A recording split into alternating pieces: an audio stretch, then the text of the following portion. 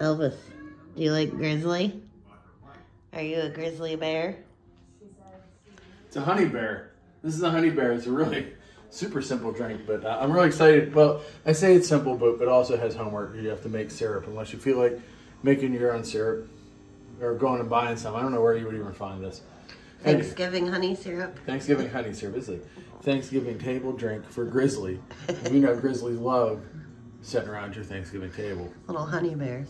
Anywho, Little Pooh Bear. the name for the honey bear, which is the convenience store right outside the Riverside Drive-In that I love. I wish they had t-shirts of. We're going to do an ounce of bourbon. We're going to do 2 ounces of apple cider, sorry. We're using Ohio's finest. Ohio cider. And then we're going to do 1/2 ounce of Cointreau. And then we've made this, I'm going to cut in now.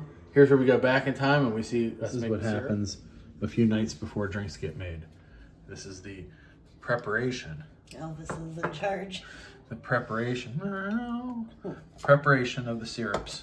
The syrup that is the syrup. What is this event? It's the preparation of the syrup. Anyway, this is just an inset for the video. We're going to put this on the stove. We're going to heat that up and make some syrup, and you'll taste it in the drink later. And now we're back in time. Here's the syrup. We're going to take, this is a honey, orange, and sage syrup. We're going to do 1 ounce of that.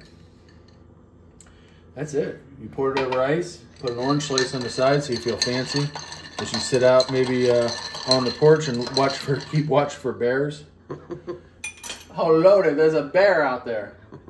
Pazuzu, let's see what this tastes like. Ooh.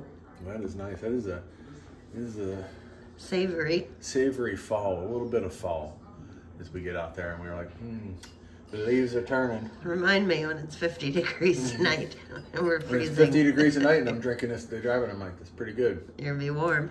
This will warm you up.